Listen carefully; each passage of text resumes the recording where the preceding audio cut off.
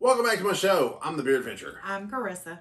And on this episode, it's the two different Fosters. I had a couple people ask me what's the difference basically on my social media platforms. So I grabbed some more Fosters and a buddy, and we're going to see what's going on. So we got the Foster's Blue, which is the lager, and the Foster's Green, which is the ale. So we'll leave some links. This one is going to be pretty mellow and quick. We're just kind of going to show you what some of the differences are. I'm going to say your first and biggest difference Color is going to be, we got kind of a red and a, what those? Okay. Yeah. Oh, I got you.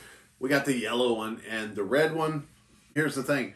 As you can see, there is a color difference. There's going to be a flavor difference. They used to be made in Australia and imported. They're actually made in Texas now. So in 2021, if you're buying these, you're getting them brewed in Texas. Which I'm kind of on the fence about that. I mean, I like the fact that I got folks in Texas making my beer for me.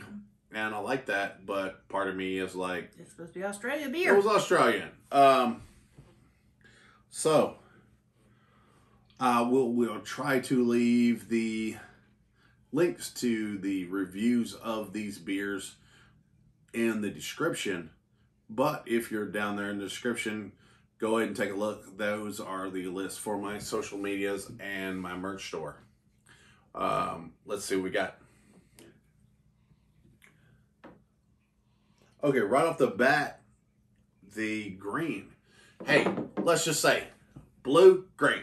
It'll be easy to keep track of. The green smells a little sweeter than the blue does. What would you say? Yeah. I'm gonna they say. smell a little funky, but the darker one is. I'm gonna say the green is probably gonna be a little sweeter.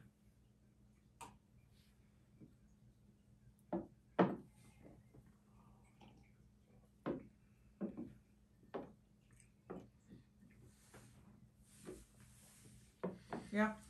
A little bit sweeter. They're both pretty mellow. I know there's a little aftertaste, but In both of them. it's Foster's funk. Kind of like Corona's got a funk. It's just a thing. Either you're in for it or you're not. You're not in for it. I would say green has more malt. Oh, yeah. They're both in that 5-ish alcohol content. 5.5, 5. Oh, you licked it up again. Good job. I remember stuff. Oh, Every now and then. You remember. So, yeah, the green can's just a touch more alcohol by volume.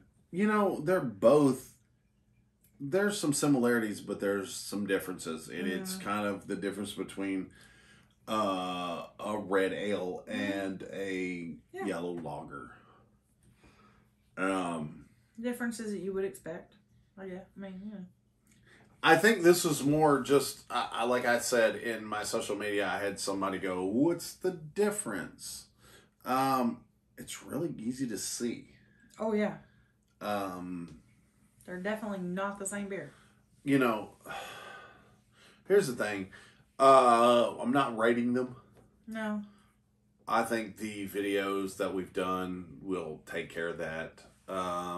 They're pretty chill. Yeah. They're not tremendous, but I don't think they were intended to be. As odd as that sounds, they've been making these for fuck all ever. Like I said in my other video, I worked at Outback, so I've drank bunches of both of them. You know, they did a thing where it was a big promotion. No, thank you. I don't like the aftertaste of either one of them. I mean, that's cool. I don't think either one of them is just magical, but I look at it for roughly $3. I get the big oil can. True. I kind of like them. But like I said, time and time again, part of beer is what you're doing when you were doing, how you were doing with that beer. When I was living down in Florida, I was working out back, and I was having a blast with some really good people. And this was one of the beers that we drank because we got it cheap. And hey, man, we were working at Outback. It was great. It was part of good times. So Foster's is always gonna hold a special spot in my heart with my Outback crew. That little black spot in his heart. Most of my heart is black, but whatever.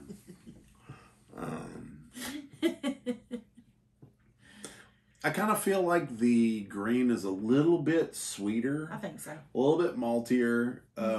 Yeah. But neither one of them's hard to drink. It's not like they both have high alcohol content or high hop content. They're kind of just everyday chilling, have a beers. I like the aftertaste. Well, that's fine. And it's not really, and it's usually, I usually don't like the aftertaste of a beer because it's usually hoppy. That's usually what turns me off. But it's not really a hoppy aftertaste. It's a Funky. funk. Well, yeah, I can see that. Yeah, it's a funk Well, that I don't dig. It's the Foster's funk, I guess. I don't know. both of them work okay for me. Well, there you have it, folks. I'd love to see you subscribed, and I hope you enjoyed the video. Let me know something else you want to know that's the comparison or something. Until your next beer adventure. Cheers.